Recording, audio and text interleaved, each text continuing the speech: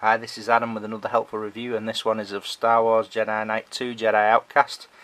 I have to say, if you haven't got this game, go out and buy it. Even if you don't like Star Wars, this is the title to play if you like first or third person shooters.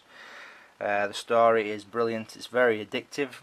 I've completed this game myself 47 times because it's that good. You can run this on virtually any PC. But it does help if you have a better graphics card. If you like the Star Wars genre, it does fill in a lot of gaps for you, and it's a brilliant game, very addictive. Fighting with a lightsaber is very useful, and the other good thing about this game is if you want to complete it quickly, you can use cheats, which is very good.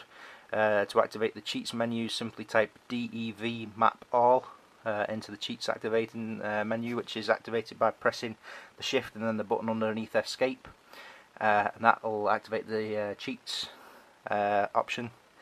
And then there are other cheats that you can add in, such as unlimited life and unlocking all the weapons cheats. And this is Adam for reviewing the Star Wars Jedi Knight 2 Jedi Outcast game, and this is a 10 out of 10 game worth buying.